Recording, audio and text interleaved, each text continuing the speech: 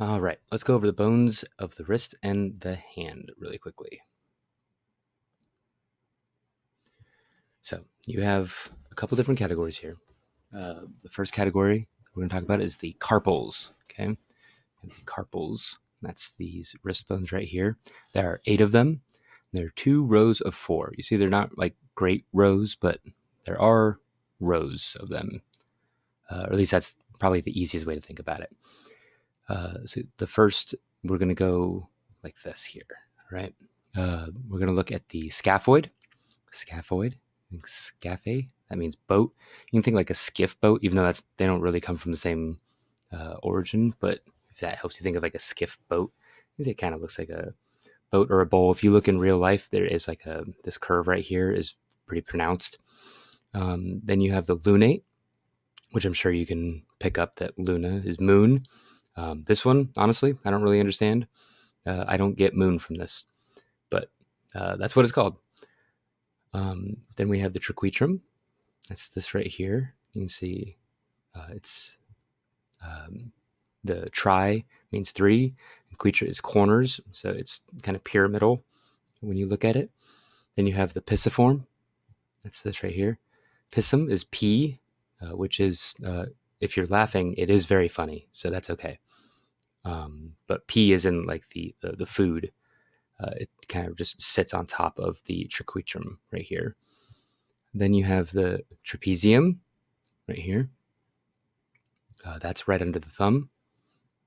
Then you have the trapezoid next to that. Trapezoid, trapezion means little table, and then oid means like to resemble. So this one, I guess the idea is this one looks like a little table, and this one merely resembles one. Honestly, it's really annoying that they named these so similarly, but it is what it is. Then you have the capitate right here, and it's called the head. I guess the idea is that if you look at it upside down, then that part right there is a head. Then you have the hamate, which hamus is hooked, which this part right here, if you look at the real life model, that actually does hook out pretty far. Right? There are a couple mnemonics to remember this that are pretty good. The first one goes in a circle like this, where you start here at the scaphoid. So you start at the under the thumb, and you go the scaphoid. You start there in straight line to pinky. Then you go back. Here comes the thumb, and you end up under the thumb. All right. Another one that is pretty funny, might be easier to remember, is it starts going from the thumb side to the pinky side, and then it starts at the second row, thumb side to pinky side again.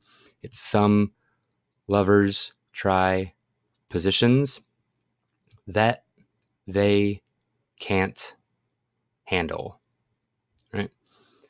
You can also remember the trapezium. I think the UM there, that's under the thumb.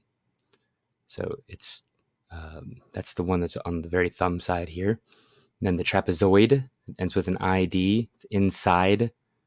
You can see it's surrounded by 4 bones. 1, 2, 3, 4 bones.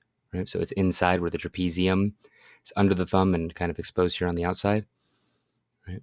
And it's important to remember this is an anterior view of the right hand. So if you take your right hand and you face it towards your face, and you're looking at your palm, that's what you're seeing here. Okay, don't get that mixed up. Don't think that this is the posterior view of the left hand or anything. This is the anterior view of the right hand. Okay, you see, I made a little dashed line here so that you could identify the 2 rows. But obviously, that is a drawn on dashed green line. It doesn't exist in real life. The other 2 categories of the wrist and hand bones are the metacarpals and the phalanges. The metacarpals, there are 5 of those, all right? And in this case, the meta means beyond, and so they're beyond the carpals here. They're numbered 1 through 5 from the thumb out to the pinky, right? So metacarpal 1, metacarpal 2, metacarpal 3. And you'll notice that these are in Roman numerals. That's generally the nomenclature that you'll see. But honestly, it's not especially important. You'll normally see like metacarpal 3 or metacarpal 4 written like that, but it's also perfectly acceptable to call it like the third metacarpal. Then you have the phalanges, and that makes up the fingers. And in anatomy, we call those digits. The fingers are called digits. Those have three different parts. You have the proximal side, the middle side, and the distal side. Those are just what they sound like. Except for the thumb. The thumb only has a proximal and distal phalange. All right. And these are numbered 1 through 5 as well. But you'll notice that these use Arabic numerals. So that's just something to notice.